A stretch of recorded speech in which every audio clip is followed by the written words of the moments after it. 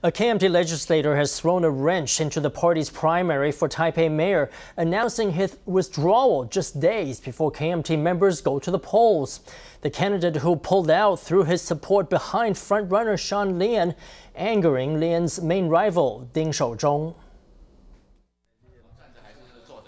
When Legislator Tsai Cheng-yuan announced he was withdrawing from the race and asked his supporters to back Sean Lien, the other main contender, Ting Shou-chung, cried foul play.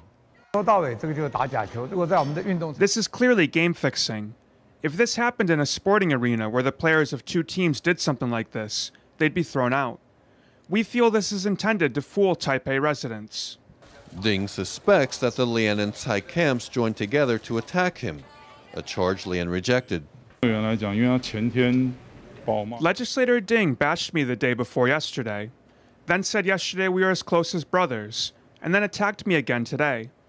Changing his tune like that, I don't know what he's trying to say. It won't be clear until April 23rd, when the primary results are announced, what effect Tsai's withdrawal had on the race. Tsai said an already completed opinion poll accounting for 70% of the primary result had Lien and Ting in a virtual dead heat. But a party official said Tsai's numbers were suspect because nobody knows the poll results yet.